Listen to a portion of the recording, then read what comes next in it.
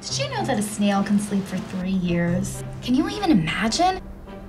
To realize that you'd literally slept half of your life away?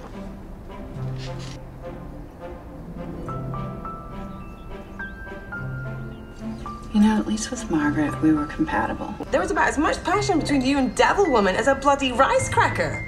I mean, they're very nice, but I don't want one in my vagina, and I'm absolutely sure that you don't either. Oh my God. You are under strict orders to only do things that make you feel good. Not bad, good. How many times do our eyes simply not see? Your soulmate could be standing right next to you right now and you wouldn't even know it. So, you must be the business meeting. Yes, got it. Come on in, get home. When I said do stuff that feels good, I don't mean do straight right stuff. Did you know from the beginning you were gay? No, actually. What about you?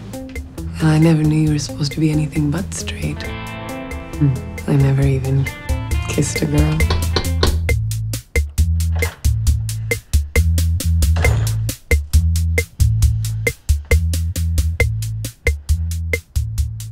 Can we just agree to call it a serious crush?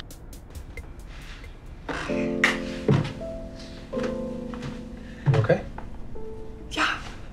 Yeah, at first I was really happy with Barry. After some time, I just started to think, what's wrong with me? Why don't I feel what everybody else feels? I don't think I've ever been in love with him. Last time I checked, there's 2 of us in this marriage. Laundry sliding, Nash is sliding. This is sliding! You are going to tell Dad. I don't really know what I'm doing. This will kill him, Mom. I mean, how's he supposed to guide his fawning flock when his wife is sleeping with the enemy?